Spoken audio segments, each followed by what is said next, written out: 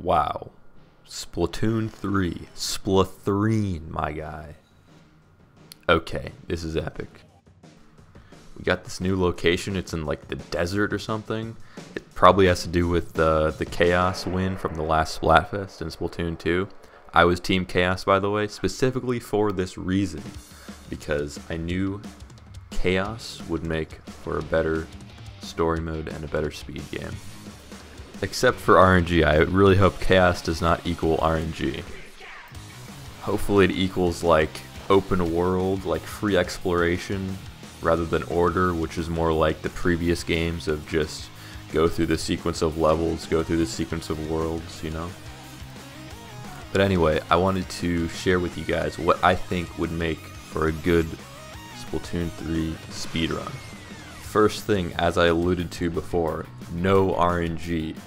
Both of the speed games in Splatoon 2, both the Hero Mode and the Octo expansion, were ruined by a big section of RNG right at the end. In the Hero Mode, it was just the final boss was completely filled with RNG. There was no way to manipulate it, and it could vary, you know, up to 2 minutes in either direction, which would absolutely make or break a run. In the Octo expansion, there was a trick discovered by Shadow Chimera in which you would throw a bomb on top of this wall to activate the splat switch when you didn't have the Octo shot yet, which would basically skip getting the Octo shot.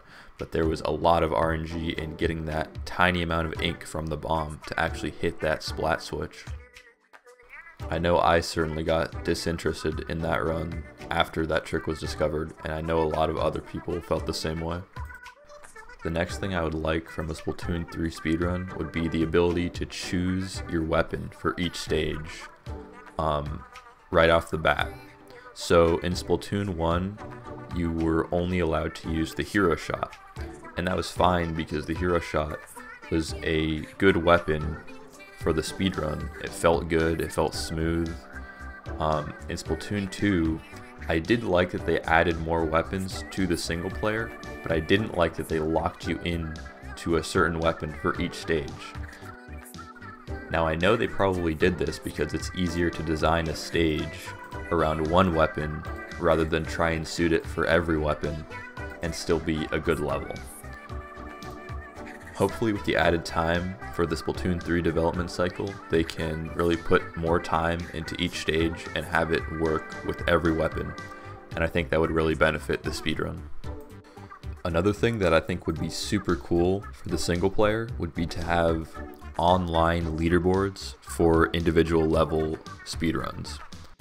Now they did add a individual level timer to the Splatoon 2 levels, which I really appreciated. But I think taking it that extra step and adding an online leaderboard, such as in Donkey Kong Country Tropical Freeze, where they do have an online level leaderboard down to the millisecond, I think it really is going to help people get into the speedrun and just be a cool addition for people to do when they don't want to play online multiplayer. Another thing that I saw on the Nintendo of America Twitter account was this tweet.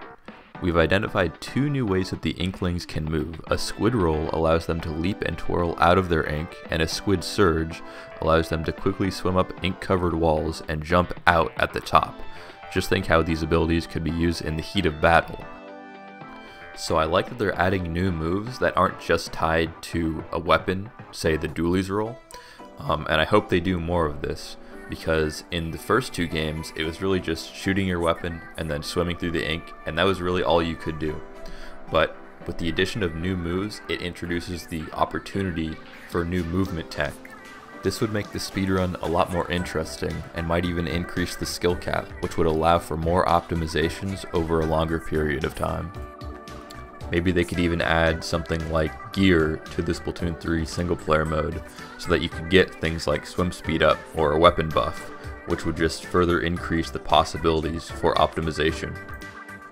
But anyway, the one thing I really want is for them to just overhaul the entire single player mode. You know, no more Zapfish, get a new theme, get new enemies, new everything, you know? I just want an entirely new platforming adventure, and I think that would really make for the best speedrun.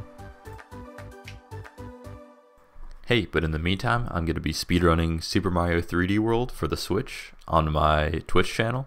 I'm having a lot of fun, so until Splatoon 3 comes out, I'll see you there.